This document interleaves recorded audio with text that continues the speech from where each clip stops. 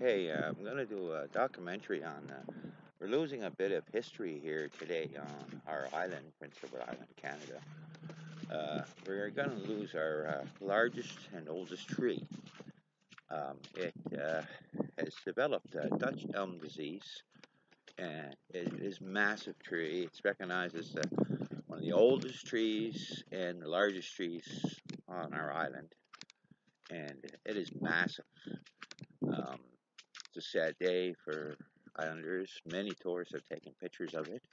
It's in the community of Victoria, Prince Edward Island, Canada, and it has to come down. So, show you the girth of the tree. It was recognized as the largest tree on the island, and they're starting to disassemble it there now and cut her down. It's a windy day, so it's a little too not safe enough to cut it down.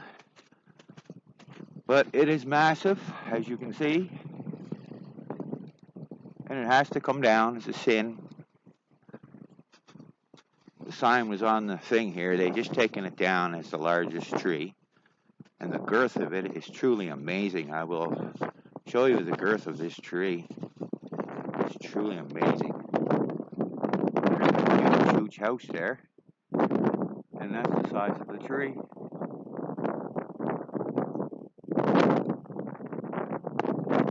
The girth is massive.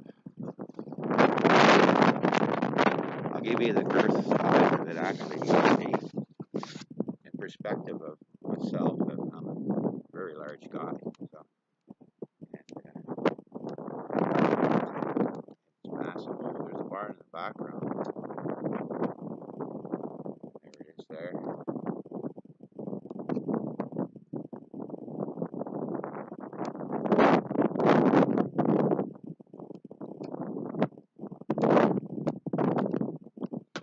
You could put four people hand by hand around the tree, and you can't touch. Like if you had four people around you still can't touch. That's how the girth of it is. At the bottom of the tree. Yes. So you can see some of it's being disabled now. Like just the limbs themselves are bigger than a normal tree. So anyway, massive undertaking taking this tree down.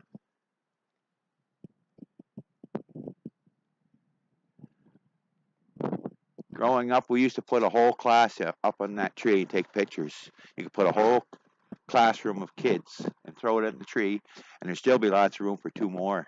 We used to climb that tree when we were younger. So it has developed Dutch elm disease. We're in a beautiful village of Victoria by the sea. Really a beautiful spot around the ocean. A lot of old rustic homes down here. Reminds you of Lunenburg, Nova Scotia a lot. So we got the roads blocked off because it's so massive undertaking of this magnificent tree. It's over 200 years old. It's over 200 years old.